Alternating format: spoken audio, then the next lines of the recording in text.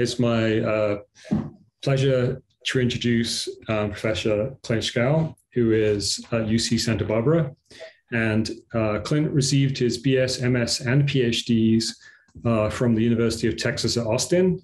And after positions at IBM and Agility Communications, Dr. Schow spent more than a decade at the IBM T.J. Watson Research Center in Yorktown Heights, New York, as a research staff member and manager of the Optical Link and System Design Group.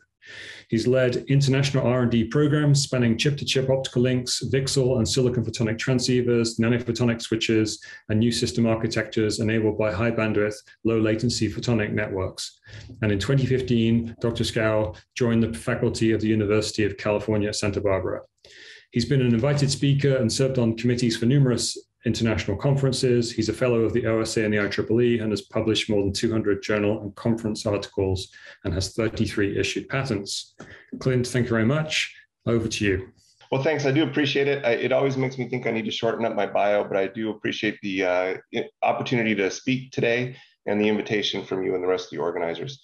So I'll dive right into it. By my watch, we're right on time. So I'll keep trying to keep the cadence up and keep us on schedule. Most of what I'm going to talk about today is going to be under a program that we've been doing under the funding by ARPA-E, which is part of the Department of Energy. And it's been going on for a long time. So it was conceived in 2016. We went through one phase where it was UCSB and Facebook as the primary organizations working on it. We transitioned out of that. I'm not going to read through these slides, but basically we were looking at a lot of things. It was a co-packaged optics play. We were focused on low power VCSEL interconnects for inside the racks and coherent links for outside of or top of rack and above links. And then we were exploring network architectures that could exploit the coherent links that we were working on. And that's what I'm going to talk about today. We changed a little bit or kind of shifted a little into phase two. We dropped the VCSEL work and we really are focusing on trying to bring coherent optics into the data center, making that a reality. And one of the exciting things is we not only continue to partner with the folks at now Meta, and Rob is one of the leaders of that, but we also brought on Intel as a partner. And so I'll talk about it later, but it was basically the perfect technology platform to try and realize the vision that we have for the brand of coherent optics that we're developing.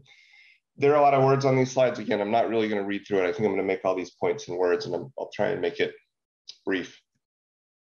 So I think this is one of those slides that probably doesn't even need to be shown. But for some background, why are we working on coherent links inside the data center?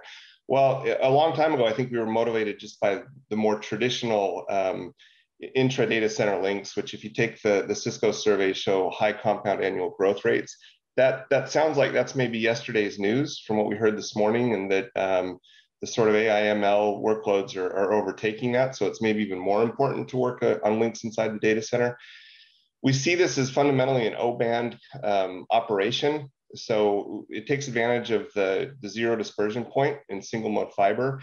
And so for links up to even 2 kilometers, you really don't have to worry about dispersion as a primary limiting factor. And that's fundamentally very different from traditional coherent links, where the DSP has to do a lot of heavy lifting to compensate for dispersion in the fiber.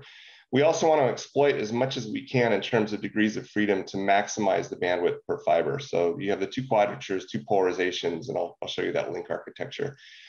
The exciting thing about coherent, and I think, again, this is different from why it was put into the long haul networks in the first place, which was really more of a spectral efficiency motivation, is the expanded link budgets that you can get. Theoretically, you can get improvements of factors of 100 in sensitivity versus direct detection.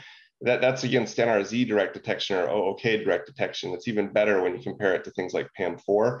But that extra sensitivity, if you design it right, can translate into extra link margin, which then can start opening doors to new functionalities in the optical domain in the networks. So we're talking about wavelength selective, either routing or switching. And I'll sort of finish the talk with visions of that. But I think that's a very good companion piece of technology to just moving to coherent links. So here's the snapshot of what we're working on. We're working on single wavelength versions of this, as all of our demonstrators in the program. But fundamentally, we've been at 200 gigabit per second per wavelength targets throughout the program. And I think it was an ambitious target, especially when you see that we conceived this about 5 years ago. And the good news is we're getting there now. So I'll show a few pieces of data or a few snapshots of hardware that are operating at 50 gigabaud level. And so I think we're within touching distance of that 200 gig link shortly. The basic architecture relies on an optical phase lock loop to lock both the frequency and phase of a local oscillator in the receiver to the incoming signal. This was an idea that was really, I think, pioneered back in Larry Calderon's group of more than 10 or 12 years ago. And they showed with working hardware that if you use the optical phase lock loop, you can have direct outputs of the receiver at error rates that are less than 10 to the minus 12. So it eliminates the need for FEC and the added latency there, or for any additional DSP processing. Polarization recovery is another feature that we're implementing in the optical domain. This also offloads a function that's usually done in DSP for more conventional or longer haul coherent technologies. And so what I would say is our architecture is fairly standard. We have an IQ modulator to do QPSK modulation. I'll tell you why we're doing that. We do want to support multiple wavelengths to allow bandwidth scaling at that 200 gig per wavelength granularity. The unallocated link budget is, turn the pointer, is the key. We're going to unlock this so that we can potentially do interesting things in the optical domain. And then on the receiver side, it is a relatively conventional architecture, with the exception of the OPLL feedback loop to control the local oscillator and the optical polarization recovery for polarization demultiplexing.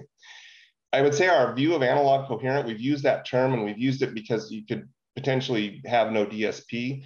We're evolving in our thinking with that. So I think where we're really going is not necessarily to have complete religion about no DSP whatsoever, but in the future, trying to find the best implementation space for the function at hand. So working on seeing whether or not it makes sense to do some things within the electronics domain, or if we can do it more efficiently in the photonic domain. And so that, obviously the last bullet demands this sort of holistic view of the link itself, and really sort of tight integration of the design efforts for electronics, photonics, and packaging. So this is kind of a generic chart, but it looks kind of like a workshop chart. So maybe it's helpful to motivate some discussion. But when we're looking at how to scale bandwidth, there's the trade-offs to be made. And the primary one I think you start with is the symbol rate. This is usually limited by how fast your electronics and photonics can go, your packaging limitations.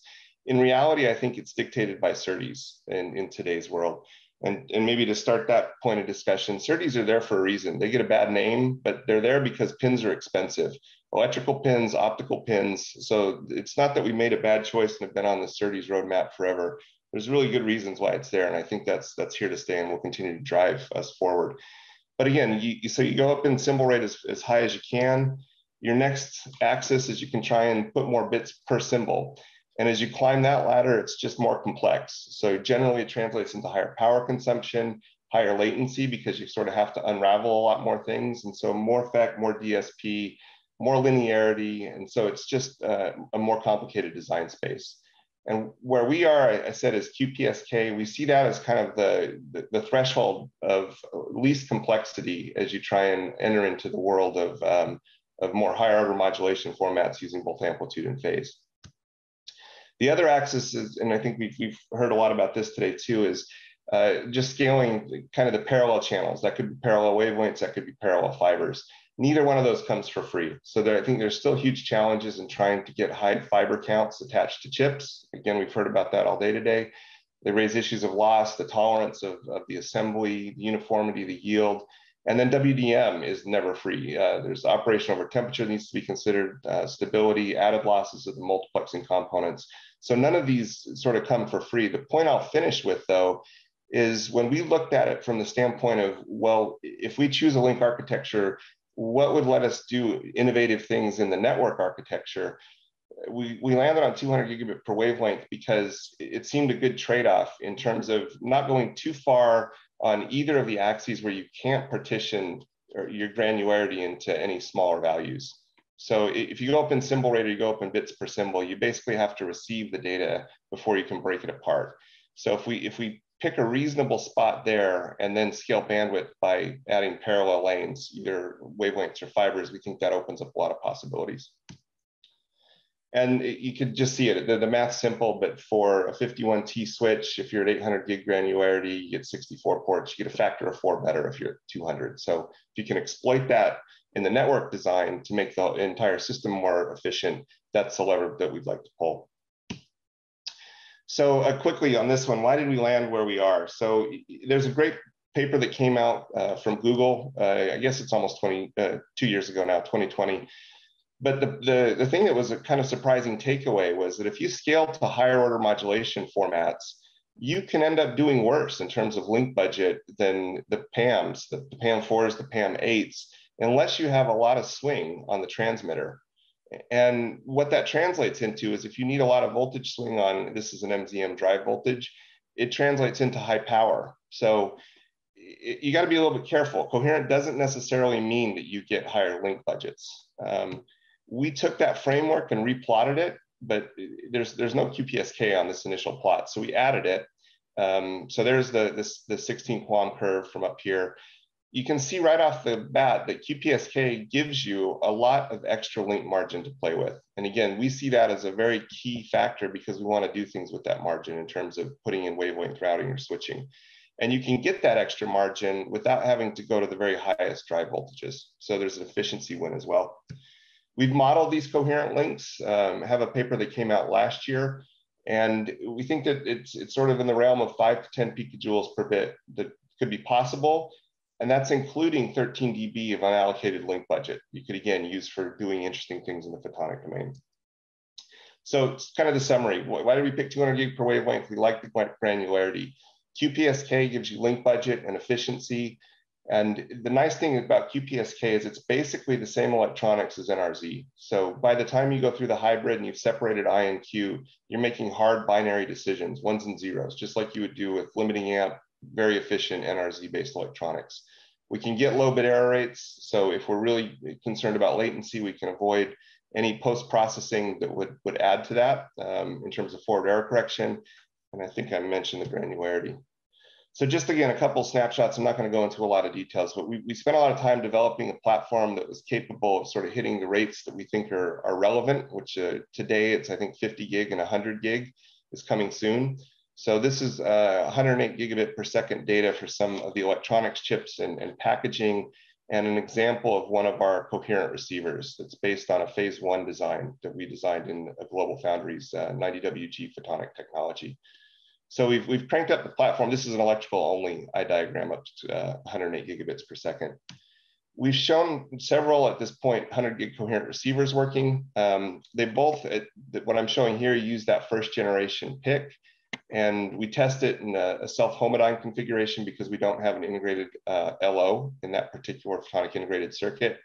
Using SiGe electronics, I think I forgot the picojoules per bit. This is about 3 picojoules per bit for a 100 gigabit full receiver. And this is in 45 nanometers, we were able to turn that down even more. So this is a full, again, 100 gigabit per second. So this is 50 gigabaud. It's a dual pole PIC. We're only testing one polarization here, but less than 100 milliwatts of power consumption. So less than a picojoule per bit for that complete receiver at 100 gigabits per second. I'll shift gears now and just spend a minute on the new architectures that are enabled by that extra link budget for that we get by choosing the right brand of coherent detection. So this is a slide from Adel Saleh. He's leading our network architecture design for the program. And you could read these words. If you work with Adel, you'll realize quickly that he's a master at PowerPoint. So this is sort of the one that has some explaining words if we're sharing slides. I like the colored ones better. So in this case, the idea is that if we have extra link budget, we could insert an optical routing layer somewhere in the stack, and it could be above top of rack. I think Adel's looked at it, and it's sort of flexible where that has to go in terms of the typical hierarchies. But the AWGR would just basically be a play to increase the radix of the switches. So it would be able to separate those 200 gigs per wavelength and add better scalability to the data center.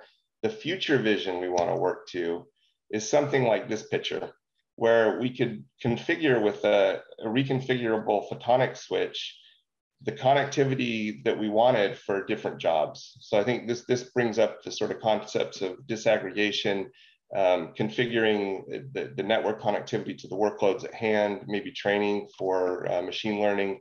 but it basically would give us a lot more flexibility. The network would turn from being something that's fixed and hardwired to something that we could reconfigure when we wanted it to. And we're not necessarily talking about fast optical switching. This isn't packet level. This would be something that could be relatively slow, but again, give us what we think are key features that will allow us to improve the efficiency of the network and of data centers as a whole. So I'm coming to an end. I wanted to put in acknowledgements because I think it's important enough that I'll throw it in before the summary thought slide. But definitely, I showed a snapshot of what we're working on. It's enabled by a bunch of talented folks working together. I would say that the students are at the bottom of this list, but in some ways that's turned on its head. They're the engine that makes these things go. But again, very honored to be able to work with all of these folks. And then closing thoughts. So when we first started saying this 5 years ago, that Coherent was coming and trying to pitch this story, I think we sounded a little bit crazy, but I think the reality is it's coming now, and the industry realizes it. It's likely primarily driven just by bandwidth and trying to meet the bandwidth needs of the links. But the link budget should really be recognized as a key feature to exploit and as a key enabler of maybe doing these more interesting things like having reconfigurable photonic networks. It's going to be difficult for just evolving or an evolution of conventional coherent technologies, the sort of DSP, even DSP light coherent, to meet what we think we need for future data centers in terms of efficiency, density, and latency. We think we can make coherent compatible with co-packaging. I haven't really talked about that too much. There are challenges in the density and the energy efficiencies. Primarily, as I say here, in the transmitter, what's kind of surprising is you think the receiver could be the power hog. It turns out for us, it's the transmitter where we think we need to spend more work.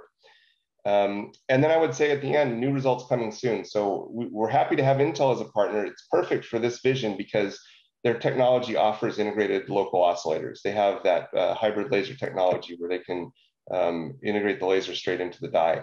So we're in the middle of testing our first assemblies. I think we've in our first round of receiver testing, we're seeing speeds that are higher than anything that we've measured before. So very promising data, and I would say stay tuned. We'll be hopefully presenting and publishing that shortly. And I'll end there. Great. Thank you very much, Clint. Great presentation. We had one question that came in on the chat from Chris. Chris, do you want to unmute and ask your question directly? Or I can ask it for you. Sure. Yeah, that is really nice work, Clint, as always. What is the architecture of your polarization controller? How much die area does it use? It's kind of a critical element. Yeah, that's a good question. So the typical architecture, and I should have thrown out that another key person working on this kind of realm of analog coherent is Joe Kahn at Stanford. So he's actually got some great papers that explain sort of the inner workings of how you can do these. In one of his papers, he shows the basic 3-segment. Okay, you're doing what Joe is doing. Yeah, this thermal kind of rotator thing.